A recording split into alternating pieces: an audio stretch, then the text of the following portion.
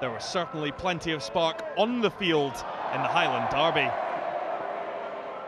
Inverness off the back of 2 straight defeats, one by Foran, and then Nick Ross with a really good opportunity.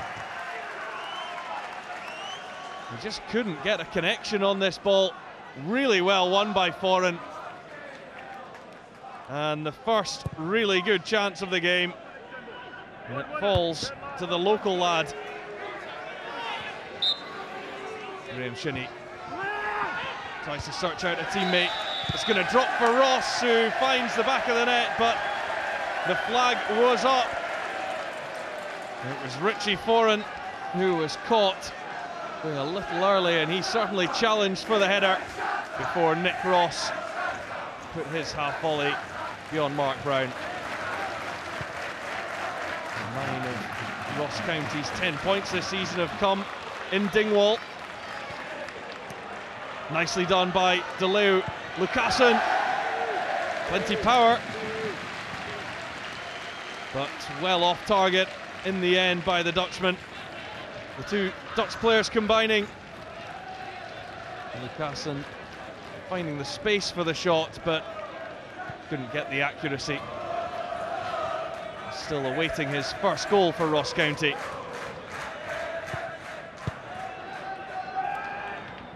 Long it goes.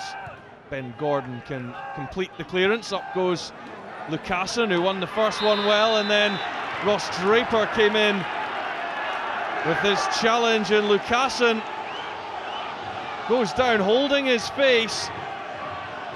This Highland derby kicking off a little. A disagreement between the 2 sets of players.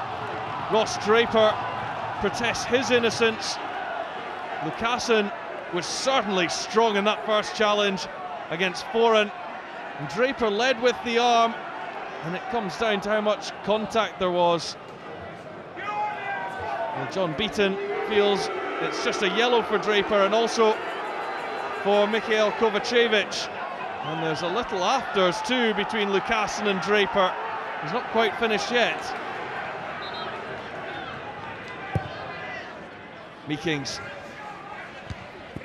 That's McLean, and it was bound for his own net before Mark Brown leapt across his goal. A good save by the goalkeeper. He was at full stretch there, and Watkins came in to challenge him too. Well, during the half-time break, there was the first of 3 floodlight failures, sending the Global Energy Stadium into darkness. After a 10-minute delay, the Ross County players made their way back onto the pitch out of the dressing room, only for a recurrence of the same issue. Torrential rain had fallen all day in Dingwall, and it was cited as the reason behind the problem. And with Inverness coming back out onto the pitch, the lights went off for a final time. And at that stage, it was announced that the match had to be abandoned. That left the travelling support with the solace that at least they only had a short trip back across the Keswick Bridge. The fixture will now be rearranged for a later date in the calendar.